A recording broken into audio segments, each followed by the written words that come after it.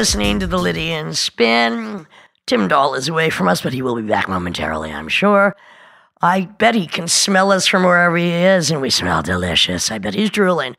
I'm here with Michelle Handelman, photographer, videographer, filmmaker, performance artist, professor, tenured professor, multimedia artist. And again, as we've talked about in the past, you know, there's so much connective tissue in the Lydian Spin. When did we first meet, Michelle? Do you remember? I don't, but I know it must have been San Francisco. It was. I remember first meeting you probably in 1993. I was living in San Francisco, and I was with Monte Cazazza. One of my favorite people in the entire world, the unsung king of genius thought, not very productive as we'd like him to be, but his thoughts actually radiate out of his head. Let's just talk a little about Monte for 1 second. He actually is considered by some to be the godfather of industrial music. Well, actually, he came up with the term industrial music. So yeah, he coined the term along with Throbbing Gristle when they were putting together all of their music. And, you know, of course, if Monte was here, he would say, where's my money? Where's my money? Well, but I mean, you were with Monte for 10 years, but we met. And how did we meet through V. Vale, or how did we meet? I think Vale brought you over to our house. And that would be V. Vale of Research Books.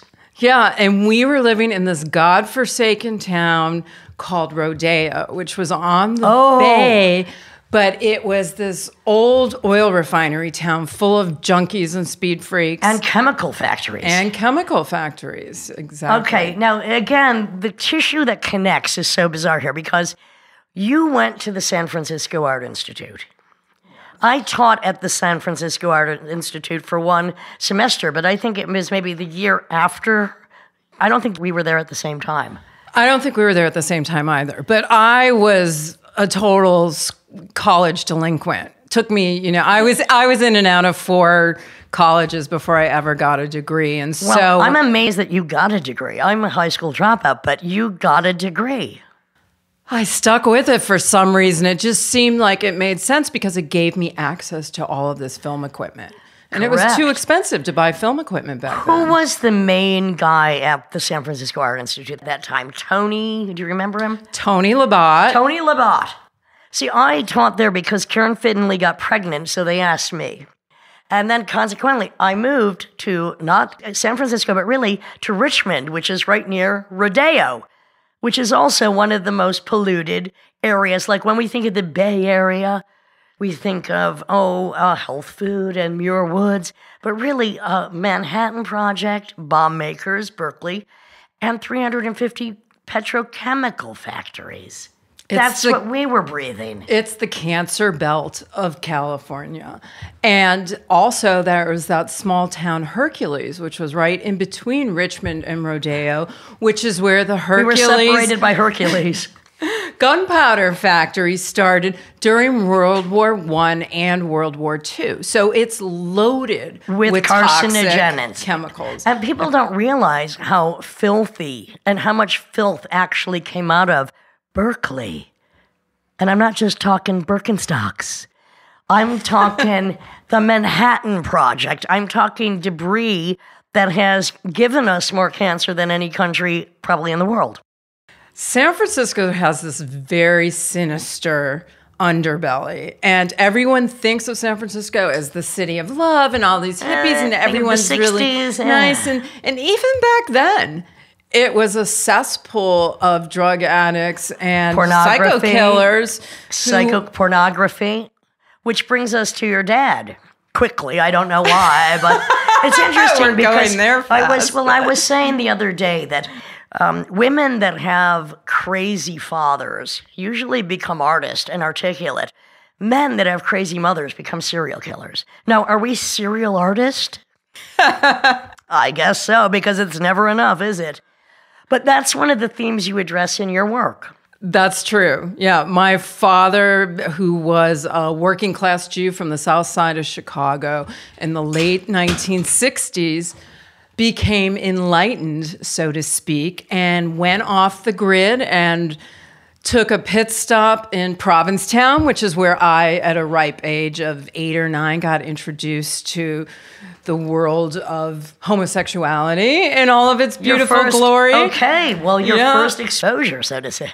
You must have loved it, because it must have just looked like a costume ball. Totally. I loved it so much. And I got my first pair of platform shoes there and was walking around, like this little kid with a tube top and hot pants. We were already weird at 8 or 9.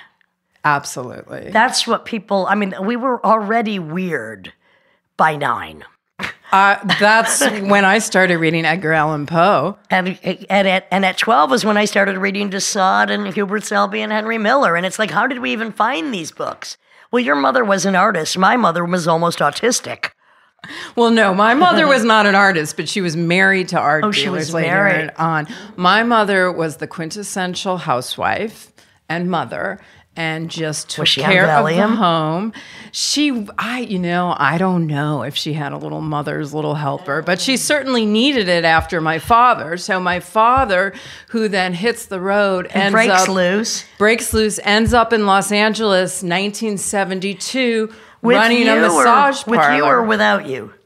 Oh, no, he left everyone behind. He left the high road. Oh, yeah, he left the kids, the mom. He took to the road. Well, really, I have to say, I can't blame men from leaving families because they should have never had them in the first place. Of course, we were born, and thanks, Dad, for your sperm count. The nuclear family is so outdated, and nobody teaches anyone how to be parents, and I can't blame anyone for leaving. I don't understand why more women don't leave. Well, I think my dad was running from the law at the time because there was some insurance scams and some bank robbery situations in my family. And so he ends up running this massage parlor with a butch dyke partner named JD and a pimp named Suleiman. And that became his life, 1970s He must have been in heaven. Hollywood. Pimp heaven. Sold every drug you could think of. I'm sorry my dad didn't meet him, because my dad went to massage parlors. He should have owned one. You're right. Your dad did the right thing. So, sold every drug, but you're where now? You're in Chicago with Mom? I'm in Chicago. I'm in the boring white middle-class suburbs of Chicago losing with Mom your 9, and my 10-year-old brothers. Mind losing my mind. Looking for Edgar Allan Poe books. And every moment I could, every vacation I could, I went to go live with my dad because I was Daddy's girl. And so I was selling drugs for my dad. I was his mule, like no one Mule and Muse. No one would think that the little 9-year-old had a bunch of cocaine in her bag. Wah wah woo woo.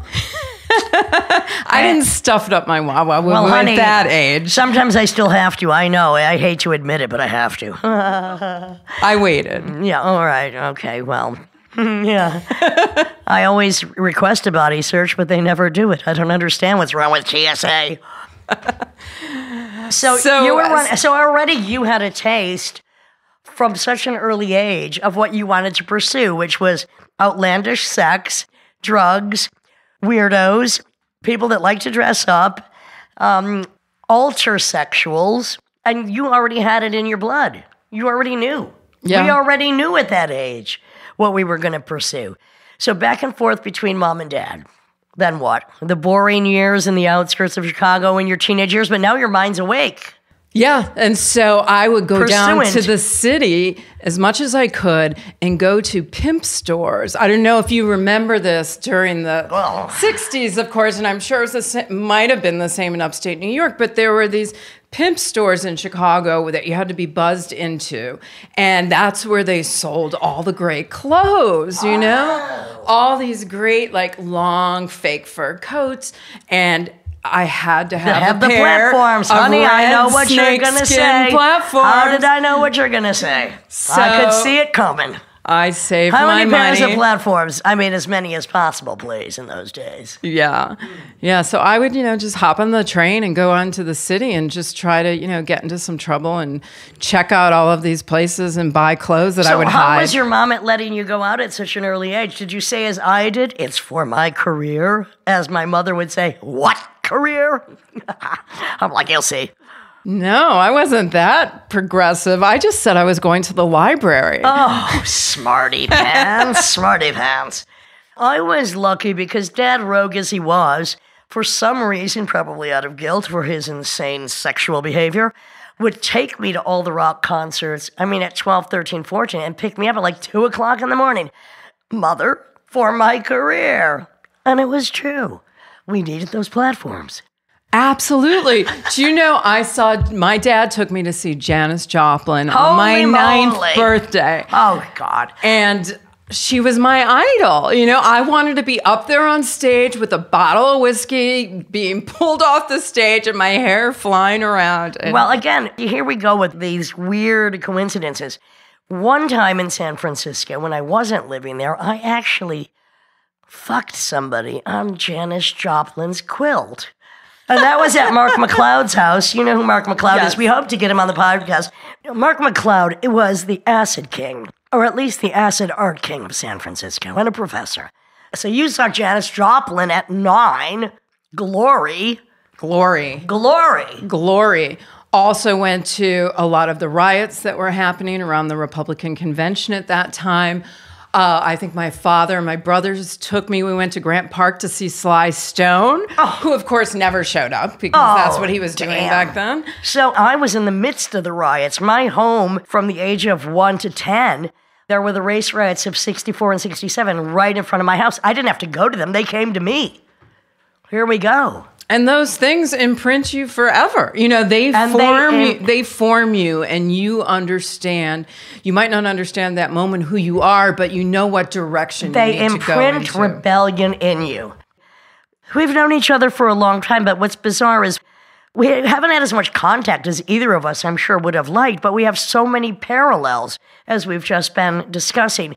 We're rapscallion youngsters. We know already that we're going to do something. We might not know exactly what it was.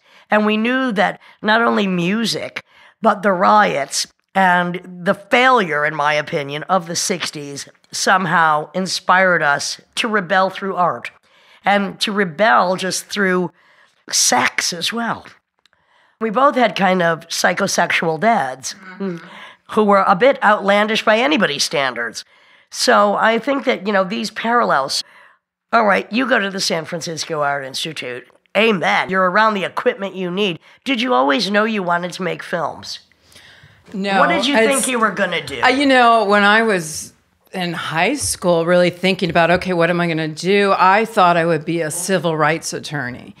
And what's amazing is you kind of are a civil rights attorney's not the right word, but you're a civil rights protester. Yeah, well, that's where it came from. I knew early on, you need to right the wrong somehow. Not that I naively believe that's possible anymore, but I just knew I needed to fight for a better world in some way. And so I quickly realized, I could never be a lawyer. I'd never handle the dress code.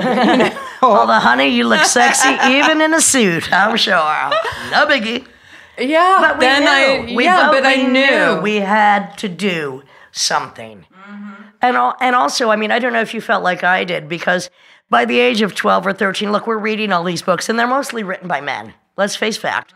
And a lot of your work has historical references. We'll go into that in a minute. But we're inspired by a lot of dead white men, because what we eventually went on to create or to document, really, there weren't many female precedents before that. And we came to deal in a lot of the same subjects. We came to deal, and I love that quote you have about looking for transcendence through transgression. We both were dealing with, we are outsiders. We're dealing with outsiders. We are born out of rebellion. You thought, and you did become, in some ways, a civil rights activist. So now you have all this equipment in San Francisco. What happens? It started out doing self-portraits in my living room, actually. There was this urge to perform, but a total fear of the stage. All right, I'm going to tell you my secret. What is your secret? The first time I was going to the stage, Teenage Jesus, 16 or 17, and of course, you've never been on stage before, except for an acid party at 14. You're like, panic. But the minute I said, wait, panic? My job is to make other people panic. I never had stage fright again. But how do we know that? I don't know. Some of us did. I'm going to remember that next time I step on a stage. Because you're right. You're here to do a job. Right. And so you still feel some kind of, I know that I've read that you really obsess about your projects. Like they do not leave your mind. Once they're in there, they're a contaminant that you have to basically undo and impregnate people with a positive view of very dark things, if I may paraphrase. That's fantastic. And I'm glad we're recording this so I can steal that and use that next time I need to talk about my work. I've got some of your quotes right here, honey. Absolutely. But I would say maybe not leave them with a positive view. Leave them questioning. Right. And most importantly, questioning themselves. Not questioning what I'm saying, but questioning where they are in this world and how they relate to the world. Okay, and that's how we differ, because I like to leave people questioning what I'm saying. Because I feel I speak in triplicate. I don't have a forked tongue. I have a triple forked tongue. Do I really mean what I'm saying? Am I being sarcastic, or do I mean the opposite? And first and foremost, even though it's brute poetry, I have to use poetry in the same way you're dealing with extreme subjects, but you bring such beauty. The palette is so beautiful when you're dealing with these really heavy subjects. So I want to go back to your nervousness. Yeah, okay, my nervousness. Yeah, so I was terrified of the stage. I forced myself to get up there a few times. Naked often. And of course, well, actually, I did learn that when you're naked in public, it's a very powerful position. It terrifies other people more than it does you, I think. Absolutely. People are freaked out. So I would set up these tableaus in my living room with a bunch of bones and raw meat and shards of broken glass. A bit of Herman Nietzsche, a little bit of Chris Burden, and maybe a niacin in the writing. I don't know. You got it. All of that thrown in there. And, and then I get naked and maybe spread some body paint on me, maybe not, and start to pose myself with all of this stuff. And so nervous at first, but then you're naked, and now you feel empowered. I've always loved being naked. I've always loved wearing costumes and high heels in bed, but you're not talking about in bed anyway. You're talking about in art. Well, yes, in art, because there was this rawness. As much as I deal with beauty and the surface, I do that because I feel surfaces are very deep. And so you have to go deep. The surface itself is deep because you have to dig a shallow grave before you can get to the 7 circles of Dante. Exactly. I don't know. I just made that up, but it sounded pretty good. It does. And so being naked is this rawness. I mean, I've been naked on stage only once, 10 times when I was doing my play South of Your Border, where I was crucified naked, bleeding and pissing. And that felt pretty good, but body parts must be shown in some of the films I've done. I think right now, like, nudity is often, in performance art, has been overplayed, but not necessarily the way that you've done it, especially when you're on the floor on all fours licking candy. Kind of cute. Kind of cute there, honey bunny. Oh, no. Because it's compulsion. That's what that piece was about. It was compulsion and obsession. And I just had to do it, and I couldn't stop, and I just set the camera up. And I was all obsessive, alone, but I had to do it. Because we are obsessive.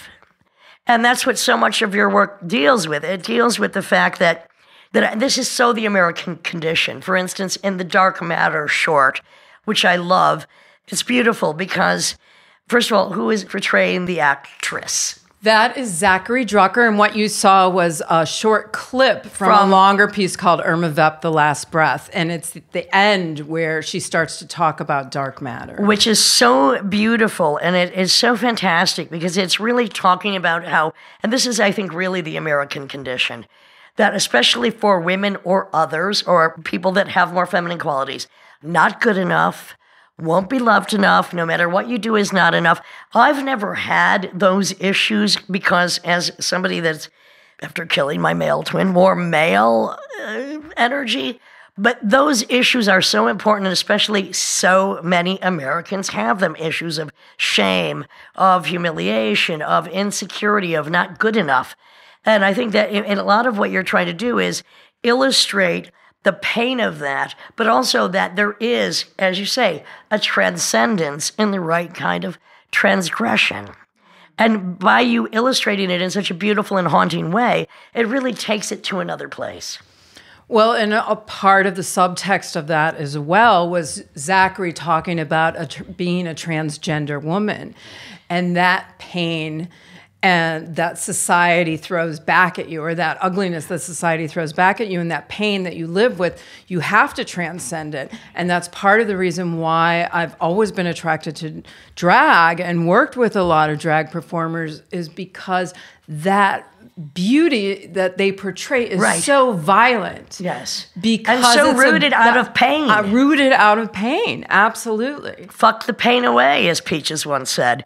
But I mean, that is so absolutely true. And I think it's really a big part of what you do, and it's been a big part of what I do as well, is that we're really trying to get to the core essence. Now, let's talk about your latest projects. Hustlers and Empires. And I think Neon Music is in that, isn't she not? Well, Neon has a walk-on role presenting the best silent blowjob you've ever seen on screen. I won't contradict that. I'm sure she does. Tell us a little bit about this piece. It's a very, I mean, the thing about your pieces is that they're really immense. I mean, they're grand projections, very large scale, multi-screen, multidisciplinary, multimedia. There's words, there's images, there's music. Just give us a little view of what it is for those that haven't seen it and where it's being shown and what's going on with it. Kind of hard to describe my work in a lot of ways because it does contain all of those things. At the heart of I think I just described it. You did. You did a great job. It's massive, it's beautiful, it's dealing with transcendence through transgression and people coming to terms with their pain and otherness. Exactly. And also looking at transgression as a form of survival. What do you do when you're on the outside, when you live in a society that's been stacked against you? Well, and also that is against pleasure. And one of my main mantras has been for years, pleasure is the ultimate rebellion. And I think that that's also what you're trying to show. What's interesting to me is the one piece that I saw, they tried to censor a piece of your work because of somebody's face. We don't even see that he's sticking a butt plug up as where it belongs, but their facial expressions. And again, I mean, censorship against pleasure?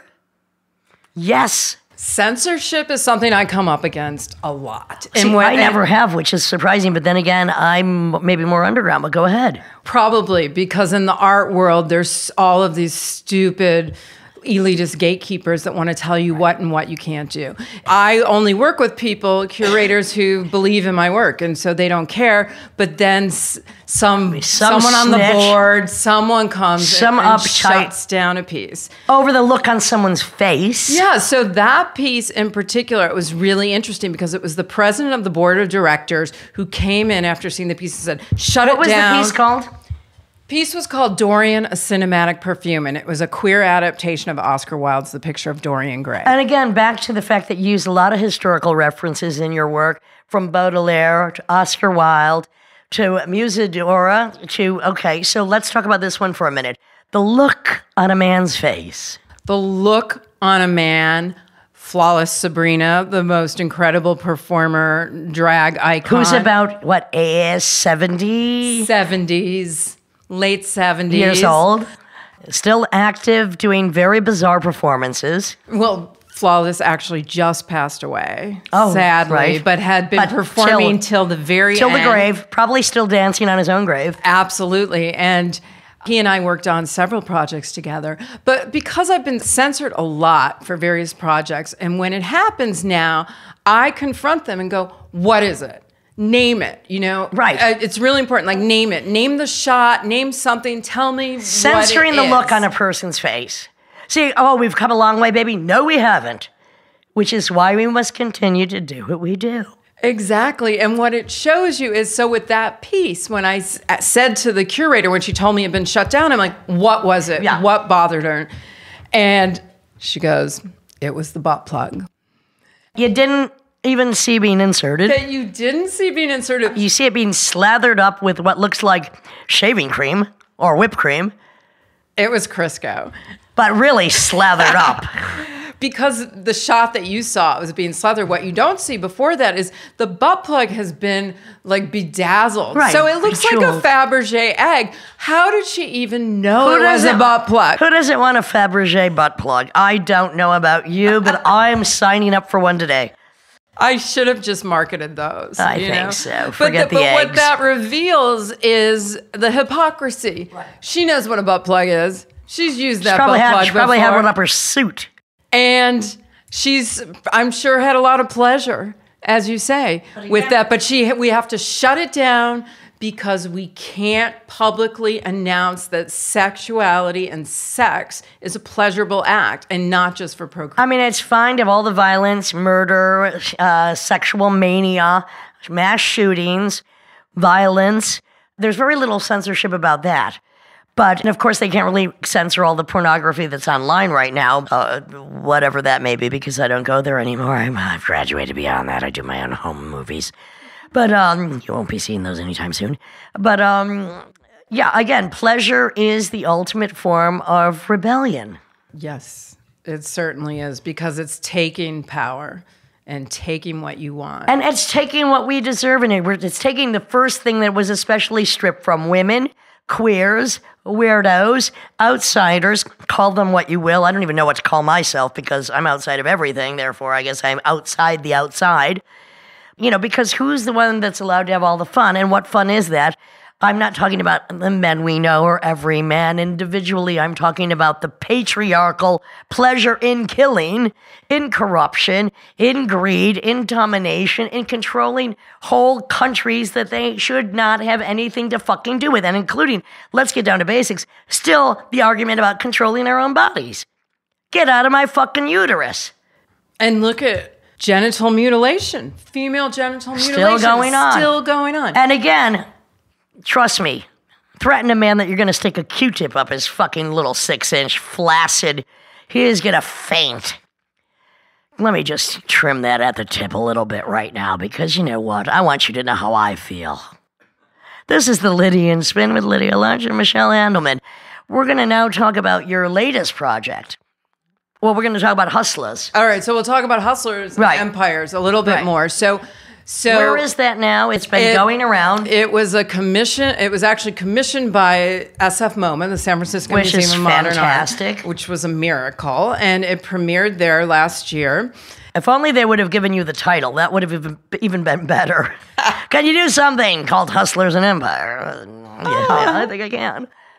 Well, that title was all mine. Of course it was. And that's where we also have crossover, because one of my characters was based on the stories and the life and the writings of Iceberg Slim, which we grew up on. Yes. Which when I lived in New Orleans, there was an alley near my house that had Iceberg Slim painted. I have a song called Trick Baby, which quotes Iceberg Slim.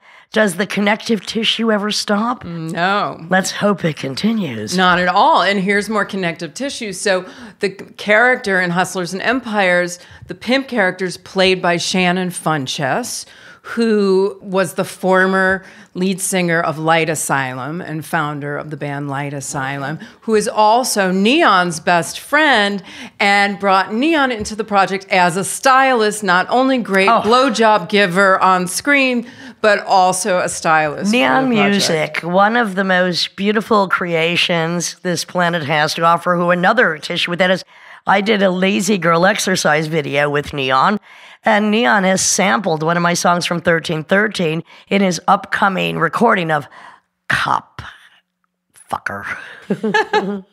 It's very good. Neon is one of those amazingly very rare, talented gorgeous human beings, beautiful inside and out. Yeah, and so tell us what does. The setup is of Hustlers and Empire. So it's a multimedia presentation with giant video screens and dialogue and music. Giant video screens. There's a series of 6 monologues that I wrote in collaboration with my performers and the original text. Iceberg Slim's text, Pimp, Marguerite Duras' story, The Lover, about being prostituted out by her mother early on to support the family, and this obscure Edgar Allan Poe story called Never Bet the Devil Your Head, as it's filtered through Federico Fellini in the film Toby Damned. Holy moly, did you leave anybody out?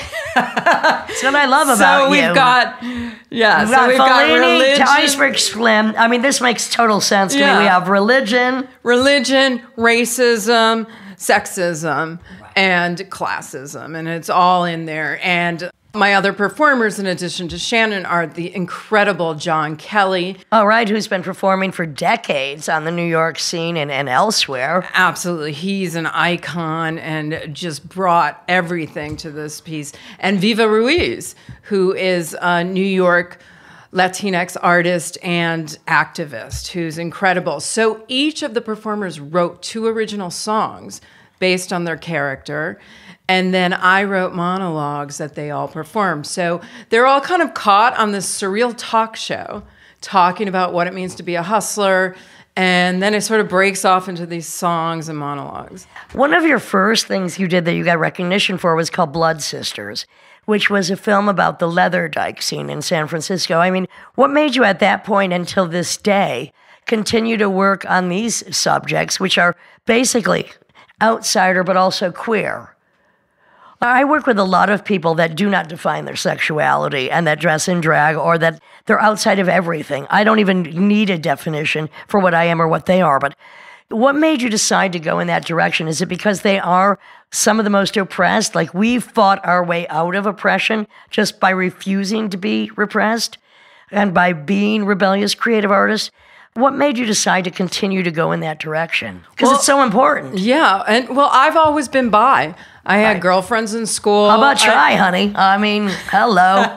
How about when you're bi within yourself? Like when you're bi-fractured. When you're as male as you are female. And it's like, who's fucking who here, honey bunny? Well, I don't need to strap one on. Have you... Nothing. Carry on. I never thought of myself as feminine.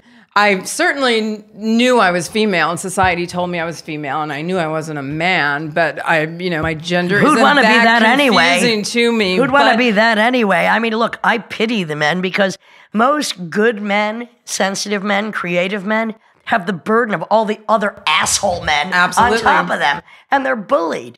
And actually, men, we can't discount how bad cool, creative men have it in the face of these swastika, Nike, white supremacist, pathological line grabbing by the pussy cunts that are out there. And I pity most people. But then again, I guess they don't have a 357. Queerness has been a part of my world, my identity, my sexuality, everything. And then very early on, when I first started to show my work in the late 80s, none of the straight film festivals or venues would show it. No one wanted anything to do with it because it was sexual in some way, and it was made by a woman, and it was in your face. And so I found my home in queer film festivals. Again, spokesperson, civil rights activist for others, for the others.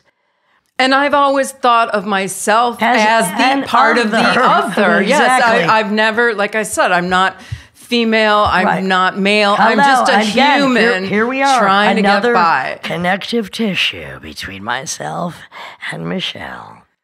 The project you're working on now, which you admitted, I mean, it's still in its formative stages. Delirium, it's Which, called. I mean, by the way, again, I've had a song called Delirium. Let's just get that straight. It has how many acts? 8? The blackout, the orgy, the come down, the release, euphoria, sleep, death, control. At least those are like chapters in a book, but these are chapters in the multimedia presentation. What you're doing is so hauntingly beautiful. And you gave a speech recently for Creative Capital because I guess they're helping to sponsor some of your work. And I really love this quote that when you're trying to excavate equilibrium at its core, we can always turn off our screens. But Delirium asks what we can't turn off. Is it possible to get outside of your body, to get outside of time? Another subject I often deal with. Does being part of a subculture bring you that much closer to the edge? Of course, because as a subculture, we are on the edge. And Delirium will open up a dialogue about the outsider agency and present through VR as a new subculture where queer bodies can use their outrage to break the silence and present our unruly and ungovernable selves as material for resistance. Now that's just a beautiful quote that came directly out of your mouth at the Creative Capital presentation. which showed a bit of what you're trying to present with delirium, which is a 360-degree experience, and also using virtual reality and really expanding the boundaries of the experiential when you go into this. And I mean, in dealing with delirium, which we're all into some degree or another, sometimes to the worst degree and sometimes to the best, because actually delirium is the state I seek most often, but rarely get to. Is it because I don't feel like it's because I'm in so much control or I have so much control, or maybe I'm just delirium itself. I don't know. I'm not sure about that, Michelle. I can't analyze you. No, but you know what I'm talking about. Yes, you know exactly what I I'm do. saying, because I think you feel kind of the same way. Yeah, there's this drive. And in fact, I read it in something I was reading by you recently. You were saying, of course, most of the time I read you, I'm like, yes, I agree, Well, Lydia. everything that I've heard out of your mouth in the last few days in researching this interview, I was like, hello? Yes, thank you for saying that for me. Yeah, you were talking about escape. Travel and escape and wanting to, escape. And I, for many, many, many decades, that was my whole thing, my goal. Like I thought I could find freedom through escape. And then you realize you can't escape yourself. You can't escape yourself. But the proper form of escapism is when you realize that wherever you go, you're taking yourself with you. And if you love and understand yourself enough, you can escape. I mean, I'm a nomad. I've moved around my entire life, and I will continue to move around. And I love to escape into all forms of extracurricular, recreational activities that no one is privy to. Well, maybe one or two, or more at the right moments. Maybe the coven. It's a state that both can perplex and could liberate delirium, and also, I mean, delirium is just a disease of the night is one of my quotes from one of my pieces. Yeah. Delirium is just a disease of the night. Yeah. And it has something, as we were talking about transgression and transcendence, it's somehow connected to that, but it's different. Right. It's different than transcendence delirium, I think, because it's more about being caught in this constant state of striving or movement and it's gluttony or something. As well. I mean, because there are certain emotions that are gluttonous in themselves. I mean, of course, we have gluttony. I think that trauma is gluttonous, that when you have been traumatized, you become very gluttonous. You need more than what most people will provide. But ultimately, you need to fill that void within yourself. And that's also something that you talk about. That's something that's also mentioned in Dark Matter. What is in your soul? Is it a vacuum? Is it something that repels? Or is it something that's absolutely indescribable, which some forms of want, I can't say they're indescribable because we've been describing them our whole entire lives. So we've tried to find the voice and the images that actually describe that state of insatiability. Now, I don't feel like I'm in a state of insatiability now, but I have been there. And I think that the only way that you can actually work out of that is first you have to go over the edge. You have to really jump off the cliff. You have to go to the nth of the nth. And then when I don't like to say reach bottom because I don't feel like I've ever reached bottom, but when you reach the height and that the only next step might be possible death, as just fragile human bodies, we can only take so much. I mean, the mind is, ever expandable. But then there comes a point where you have to actually detox from everything because otherwise you will appreciate nothing. That's been something I really had to work on as an immense predating glutton. Then you just have to go, enough. I mean, because it's never enough anyway. So if it is never enough, then you better figure out how the simplest thing is going to be satisfactory, is going to be beautiful. Because for some reason, you've gone beyond the beyond. So now you have to go below the below. And I think that's why you use beauty in your work when you're describing these painful or traumatic or outside dispositions that these people occupy. And I find that really fantastic. Thank you. A lot of beauty in your work and humor. Yeah. I mean, I have a lot of humor in my work, but, I'm the only one usually fucking laughing, but that's the way it is. I'm always laughing. Well, because you fucking get it. Now, another thing that we share is you're a tenured professor.